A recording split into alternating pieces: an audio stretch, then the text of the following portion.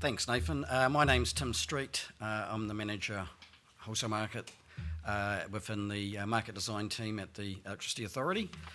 Welcome to this event. I think it's going to be a really interesting day. I also mentioned that I also welcome all the people connecting to us through, and I'm a bit of a technophobe, so I'm going to refer to it as cyberspace.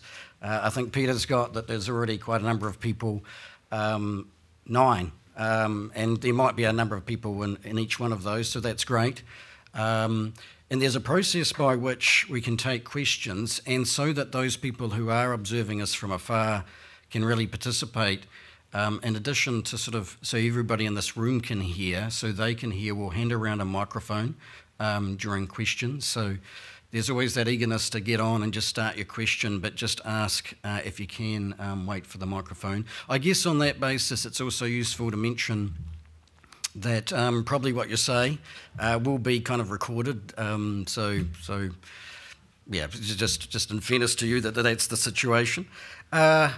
Perhaps just another point to kick off with, and I don't think of myself as being that old, but the truth of it is I probably am now, and been part of things for a while, and I do remember in the earlier part of my career attending what was called the Market Pricing Working Group, and this was a working group that was during the NZEM period of the electricity market, so probably reasonably shortly after the establishment of the market in October 1996. And I wasn't actually a member of that group. I was filling in for Darren Gilchrist at the time, who was a member, and they were discussing real-time pricing.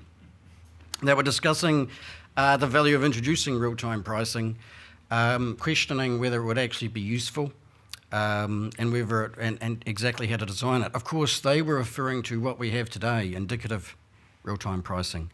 But they were talking even back then that eventually we should have the confidence or the value to actually move from it just being an indicator, but to it actually being what we settle on. And I don't think many people would begrudge the value of indicative RTP prices today. I think those people making decisions in real time actually utilise that information a lot. Of course, there are some frustrations with that. At the time, it's perhaps most important to get an accurate price signal or a reliable price signal which goes infeasible. Or on occasion, there's only reasonable endeavours to make those prices available.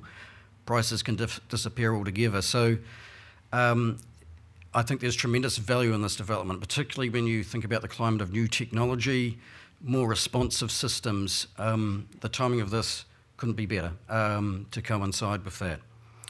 On that point, just for clarification, there I guess has been the challenge with the project to get funding, because it is going to cost a reasonable amount to introduce this change.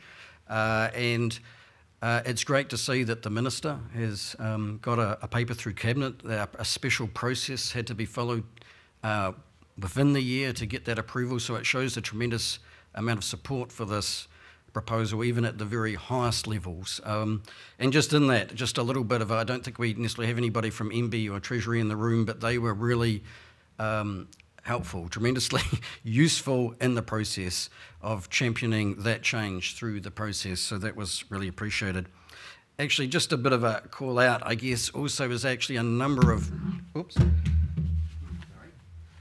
you in the room, or people in your organisations are actually quite public in your support for RTP, and I think at that critical moment, and that was actually also really influential in getting this proposal up and away, so that is greatly appreciated.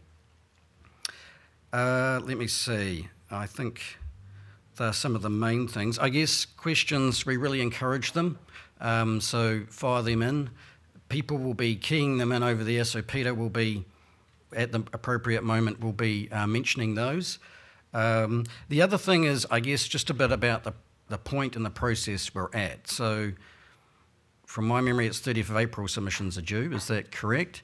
So that's something to bear in mind. So the main purpose of this briefing is to describe really what's in the consultation paper, to give you a chance to, I guess, ask questions and clarify points there, and hopefully informing your submissions. On that, it's actually useful if you're generally in agreement. You might not normally see the need or value in letting us know that, but we actually value that information. If we don't receive a submission from someone, we can't assume they agree. It's useful to get that feedback.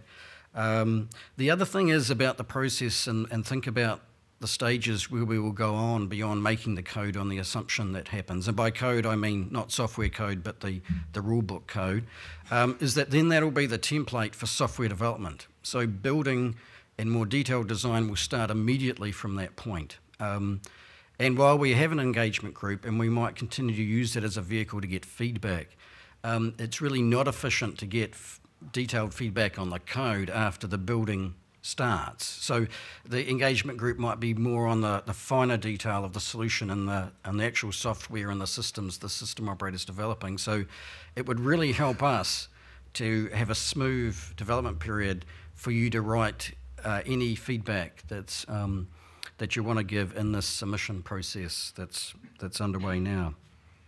I think they're the main points we want to cover. Peter, I might just check in with you. Have I forgotten any key points to mention? Okay, so I just hopefully I think this is going to be a really interesting day. I really compliment the team to put together the consultation paper. It's a tricky topic. It's quite complex in parts, and therefore I think the tremendous value in actually a more face-to-face interaction. So, and it's a really important topic. So, I think we're going to have a really interesting session today.